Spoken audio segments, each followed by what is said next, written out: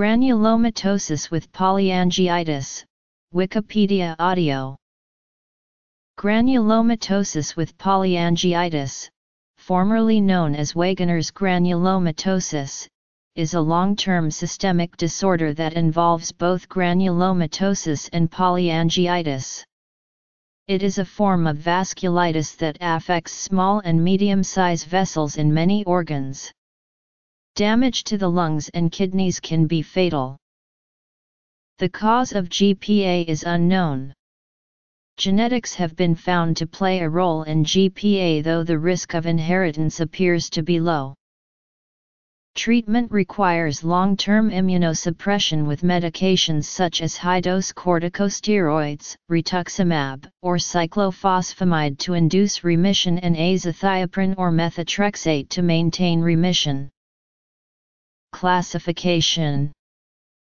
The annual incidence of GPA is estimated to be 2.1 to 14.4 new cases per million people in Europe. GPA is rare in Japanese and African American populations but occurs more often in people of Northern European descent. The prevalence of GPA in the United States is estimated to be 3 cases per 100,000 people and equally affects men and women. Granulomatosis with polyangiitis is part of a larger group of vasculitic syndromes called systemic vasculitides or necrotizing vasculopathies, all of which feature an autoimmune attack by an abnormal type of circulating antibody termed ANCAs against small and medium-sized blood vessels. Apart from GPA, this category includes eosinophilic granulomatosis with polyangiitis and microscopic polyangiitis. Although GPA affects small and medium-sized vessels, it is formally classified as one of the small vessel vasculitides in the Chapel Hill system. Kidney, rapidly progressive glomerulonephritis, leading to chronic kidney failure, upper airway, eye and ear disease, nose, pain, stuffiness, nosebleeds, runny nose, rhinitis, crusting, saddle nose deformity due to a perforated septum, ears, conductive hearing loss due to auditory tube dysfunction, sensorineural hearing loss, oral cavity, strawberry gingivitis, underlying bone destruction with loosening of teeth, nonspecific ulcerations throughout oral mucosa, eyes, pseudotumors, scleritis, conjunctivitis, uveitis, episcleritis. Initial signs are extremely variable, and diagnosis can be severely delayed due to the nonspecific nature of the symptoms. In general, rhinitis is the first sign in most people. The cause of GPA is unknown, although microbes, such as bacteria and viruses, as well as genetics have been implicated in its pathogenesis. Inflammation with granuloma formation against a nonspecific inflammatory background is the classical tissue abnormality in all organs affected by GPA. It is now widely presumed that the anti-neutrophil cytoplasmic antibodies are responsible for the inflammation in GPA. The typical ANCAs in GPA are those that react with proteinase 3, an enzyme prevalent in neutrophil granulocytes. In vitro studies have found that ANCAs can activate neutrophils, increase their adherence to endothelium, and induce their degranulation that can damage endothelial cells. In theory, this phenomenon could cause extensive damage to the vessel wall, in particular of arterioles. Nasal or oral inflammation, painful or painless oral ulcers or purulent or bloody nasal discharge. Granulomatosis with polyangiitis is usually suspected only when a person has had unexplained symptoms for a long period of time. Determination of anti-neutrophil cytoplasmic antibodies can aid in the diagnosis, but positivity is not conclusive and negative ANCAs are not sufficient to reject the diagnosis. Cytoplasmic staining ANCAs that react with the enzyme proteinase 3 in neutrophils are associated with GPA. If the person has kidney failure or cutaneous vasculitis, a biopsy is obtained from the kidneys. On rare occasions, thoracoscopic lung biopsy is required. On histopathological examination, a biopsy will show leukocytoclastic vasculitis with necrotic changes and granulomatous inflammation on microscopy. These granulomas are the main reason for the name granulomatosis with polyangiitis, although it is not an essential feature. Nevertheless, necrotizing granulomas are a hallmark of this disease. However, many biopsies can be nonspecific and 50% provide too little information for the diagnosis of GPA. A granulomatous inflammation involving the respiratory tract, and a vasculitis of small to medium-size vessels. Signs and symptoms. In 1990, the American College of Rheumatology accepted classification criteria for GPA. These criteria were not intended for diagnosis, but for inclusion in randomized controlled trials. 2 or more positive criteria have a sensitivity of 88.2% and a specificity of 92.0% of describing GPA. According to the Chapel Hill Consensus Conference on the Nomenclature of Systemic Vasculitis, establishing the diagnosis of GPA demands. Several investigators have compared the ACR and Chapel Hill criteria. The standard treatment for GPA is to induce remission with immunosuppressants such as rituximab or cyclophosphamide in combination with high-dose corticosteroids. The dose of corticosteroids is generally tapered very slowly over the course of several months to reduce the risk of another GPA flare. Rituximab may be substituted for cyclophosphamide in inducing remission since it is similarly effective and has a comparable side effect profile.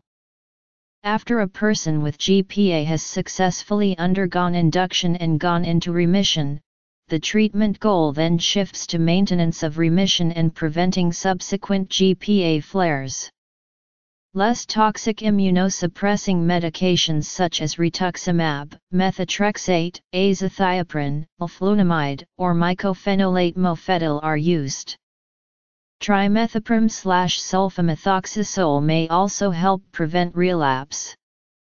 A systematic review of 84 trials examined the evidence for various treatments in GPA. Many trials include data on pooled groups of people with GPA and microscopic polyangiitis. In this review, cases are divided between localized disease, non-organ threatening, generalized organ-threatening disease and severe kidney vasculitis and immediately life-threatening disease. Therapy for GPA and MPA has 2 main components: induction of remission with initial immunosuppressive therapy, and maintenance of remission with immunosuppressive therapy for a variable period to prevent relapse. The mainstay of treatment for granulomatosis with polyangiitis is a combination of corticosteroids and cytotoxic agents. Before modern treatments, the 2-year mortality was over 90% and average survival 5 months. Death usually resulted from uremia or respiratory failure. With corticosteroids and cyclophosphamide, 5-year survival is over 80%. Long-term complications are common, mainly chronic kidney failure, hearing loss, and deafness. Causes. Pathophysiology. Today, drug toxicity is managed more carefully and long-term remissions are possible. Some patients are able to lead relatively normal lives and remain in remission for 20+ years after treatment. In generalized non-organ threatening disease, remission can be induced with methotrexate and steroids, where the steroid dose is reduced after a remission has been achieved and methotrexate used as maintenance. In case of organ-threatening disease, pulsed intravenous cyclophosphamide with steroids is recommended. Once remission has been achieved, azathioprine and steroids can be used to maintain remission. In severe kidney vasculitis, the same regimen is used but with the addition of plasma exchange. In pulmonary hemorrhage, high doses of cyclophosphamide with pulsed methylprednisolone may be used, or alternatively corticosteroids and plasma exchange. Diagnosis, criteria, treatment, prognosis, epidemiology. The incidence is 10-20 cases per million per year. It is exceedingly rare in Japan and in African Americans. Medications, side effect treatments, plasma exchange, kidney transplant. Scottish otolaryngologist Peter McBride first described the condition in 1897 in a BMJ article entitled Photographs of a Case of Rapid Destruction of the Nose and Face. Heinz Karl Ernst Klinger added information on the anatomical pathology. An early name for the disease was pathergic granulomatosis. The disease is still sometimes confused with lethal midline granuloma and lymphomatoid granulomatosis, both malignant lymphomas. The full clinical picture was first presented by Friedrich Wegener, a German pathologist, in two reports in 1936 and 1939, leading to the name Wegener's granulomatosis or Wegener granulomatosis. In 2006, Alexander Wyatt and Eric Madison investigated Wegener's past, and discovered that he was, at least at some point of his career, a follower of the Nazi regime. He was a member of the Sturmabteilung and worked in an office where medical experiments were conducted on Jewish people. In addition, their data indicate that Wegener was wanted by Polish authorities and that his files were forwarded to the United Nations War Crimes Commission. Furthermore, Wegener worked in close proximity to the genocide machinery in Lodz. Their data raised serious concerns about Wegener's professional conduct. They suggest that the eponym should be abandoned and propose ANCA-associated granulomatous vasculitis. The authors have since campaigned for other medical eponyms to be abandoned, too. In 2011, the American College of Rheumatology, the American Society of Nephrology and the European League Against Rheumatism resolved to change the name to granulomatosis with polyangiitis. Currently, the old name is still widely used despite the consensus to adopt the change. History.